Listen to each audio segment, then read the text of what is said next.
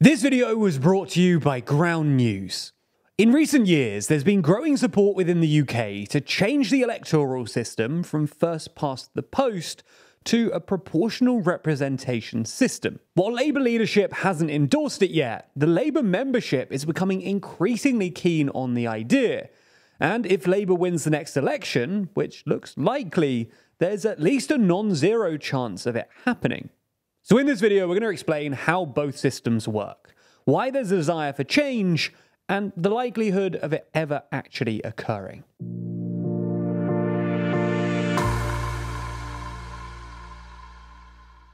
Before we start, if you haven't already, please consider subscribing and ringing the bell to stay in the loop and be notified when we release new videos.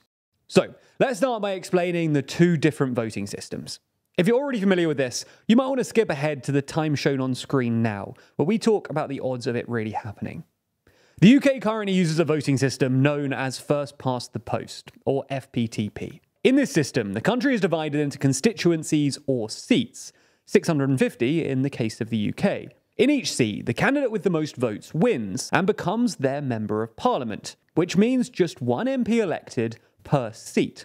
This is effectively a winner-takes-all system too, and candidates can, and usually do, win with less than 50% of the overall vote.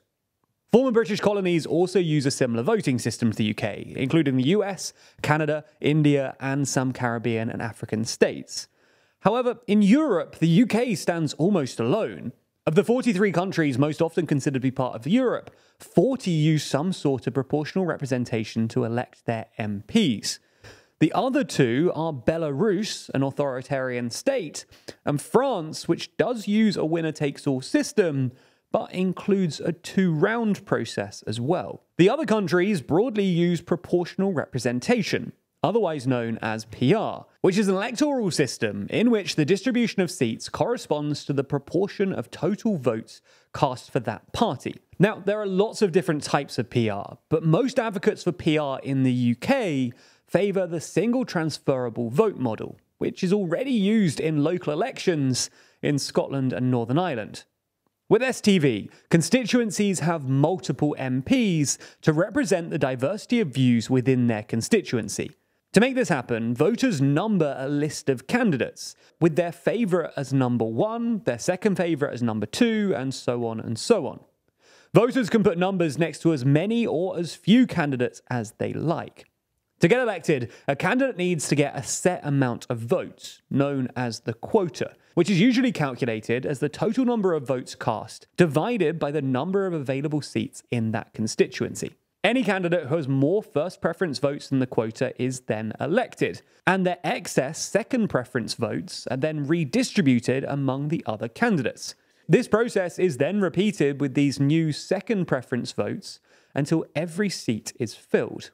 Now, STV is popular in the UK because it maintains the constituency link between MPs and voters that exists under FPTP, while providing voters with more choice and better overall representation, even if it's not perfectly proportional. Conversely, FPTP is becoming increasingly unpopular in the UK for a couple of major reasons. Firstly, FPTP no longer delivers decisive governments. One of the biggest arguments in favour of FPTP used to be that it favours strong majority governments over weaker coalition governments. However, in part thanks to the rise of the SNP, this is no longer true, and 2 of the last 4 elections have delivered minority governments. Furthermore, it's not like those majority governments have been particularly stable. Boris Johnson's healthy 80-seat majority, for example, hasn't stopped the Conservatives from descending into a permanent state of chaos. Secondly, voters are increasingly becoming frustrated with what they see as the tyranny of the Conservative majority. The Conservatives have now been in power for 13 years, despite them never winning more than 44% of the vote, and usually less than 40%. And more broadly, there's a sense that voters are generally just bored of the two main parties. A symptom of this might be reflected in the long-term decline of their respective memberships. In the mid-1950s, for example, membership of the Conservative Party stood at around 3 million people, while Labour had around 1 million members. By 2015, though, the Conservative Party had around 150,000, while Labour's membership stood at 270,000. And that's not all either. Another major issue with FPTP is safe seats. Essentially, FPTP creates sort of two types of seats. Safe seats, which have a low chance of changing hands, and swing seats, such as the Red Wall, which are more likely to change hands and thus determine elections. Voters in so-called safe seats, which account for a majority of all seats, are getting increasingly fed up of their votes not counting, especially as engagement and interest in politics actually grows. So, with frustration at FPTP only growing, will the UK ever actually change to a system of proportional representation? Well, the Conservatives are unsurprisingly staunchly pro-FPTP, because it wins them nice big majorities.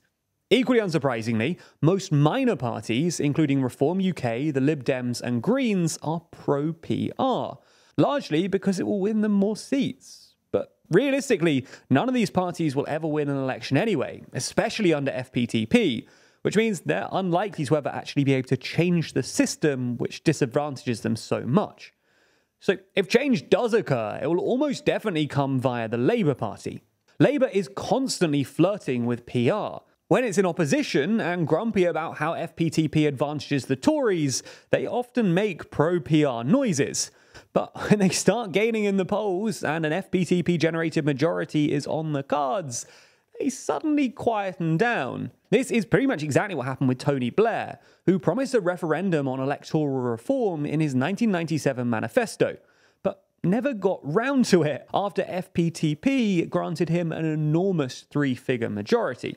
After 13 years in opposition, though, the Labour membership has become super pro-PR, keen to avoid another similar stint in opposition in the future. At last year's party conference, for example, Labour members voted heavily in favour of PR, with at least 140 local parties supporting it. Polling finds that 83% of Labour members and 60% of Labour voters are pro-PR, and in Parliament, at least a third of Labour MPs support PR as well.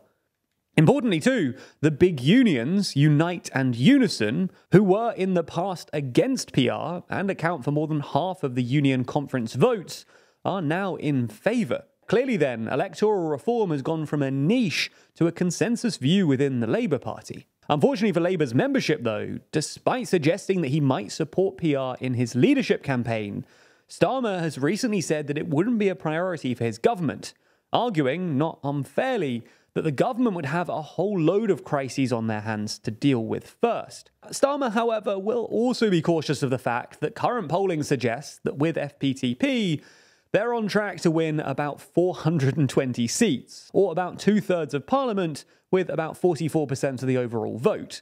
So that might make him like FPTP a little more too. Ultimately then, there's a classic incentive problem here. Given that FPTP is a system that gets the government elected in the first place, any government is going to be incentivized to preserve the system. Whether Labour follows through on electoral reform will ultimately depend on whether Starmer can ignore his membership. That decision, as is so often true in politics, is complex and nuanced. And as such, our goal at TLDR has always been to try and shed some light on these stories so that you can better understand what's going on in the world around you. Unfortunately though, many news outlets use this complexity and nuance in order to frame a story in a certain way. Which is why I'm excited to tell you about today's sponsor, Ground News. Ground News is a very useful website and app which I use every day and lets you compare related articles in one place from thousands of sources around the world and across the political spectrum, with context provided about each and every source of information. For instance, take this story about the health minister's reaction to public sector pay rises. Ground News allows me to see which outlets are reporting on the issue most. In this case, there's no right-leaning outlets talking about it at all. So if you only read from one side of the spectrum, you could be missing out entirely. It's not only that though, Ground also allows me to compare stories by outlet, enabling me to get a fuller picture of what's really happening. And if I want to dive deeper into any of these reports, I can be taken to the story in just one tap, with Ground also providing accuracy and bias scores for each outlet you can view. Now, I have Ground News on my phone's home screen, and I genuinely can't recommend them enough. So because of this, we've decided to offer a special 30% discount on Ground News' Vantage subscription. A discount you can only get by clicking the link in the description. So check it out and help support an independent news platform working to make the media landscape more transparent.